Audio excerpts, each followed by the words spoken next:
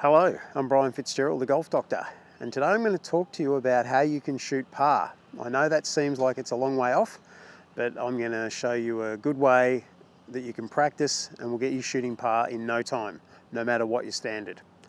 Stay tuned.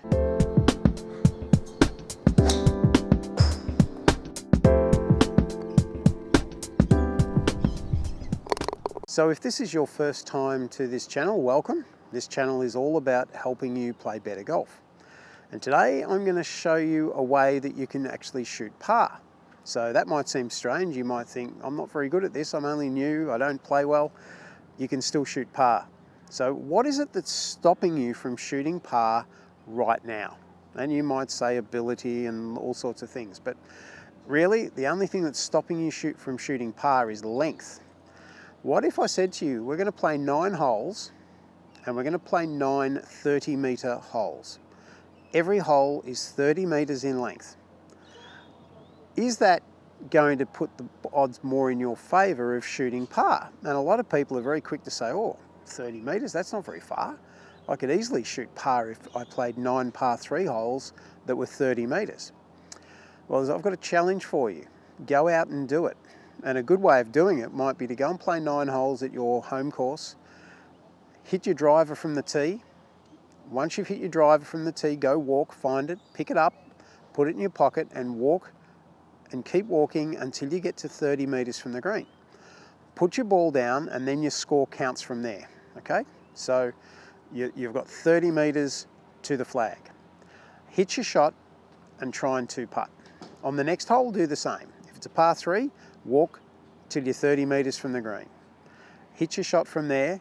Can you make par? And you do that all the way around. If you want to keep working on your driving, you can certainly drive off the par 4s and 5s, but once you've hit your driver, pick the ball up, walk up, and once you're 30 meters from the green, and try it from different locations, try it from the rough, try it from the middle of the fairway, try from the left of the fairway, try from the right of the fairway, but we're trying to play 9 par 3 holes of 30 meters in length.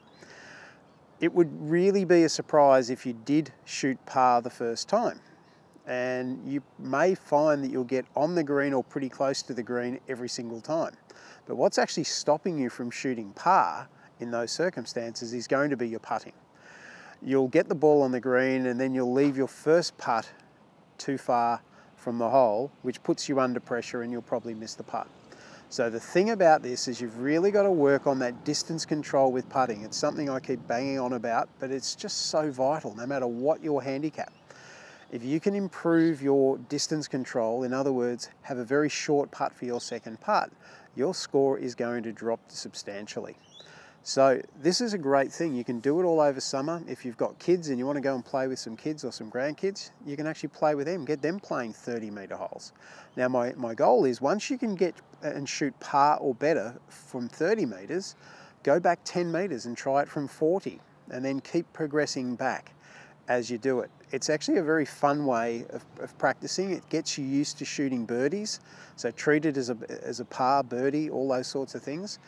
Do it on a regular basis and I think you'll find your short game will improve, and if your short game improves, so will your score. In fact, I could almost guarantee that if you can shoot par on that 30-meter hole par 3 course for 9 holes, you will definitely be breaking your handicap in the near future. So let me know what you think. Do you do anything like this? Have you ever tried anything like this in the past? Is there things that you do that can help improve your score? I'd love to read them in the comments below. Thank you for letting me help you with your golf. I'm Brian Fitzgerald, the Golf Doctor. And if you like my videos, you can give me the thumbs up and you can subscribe by clicking the round avatar down the bottom there, and you can get further information on my Facebook page or my Twitter feed. And you can sign up to my electronic newsletter at thegolfdoctor.com.au.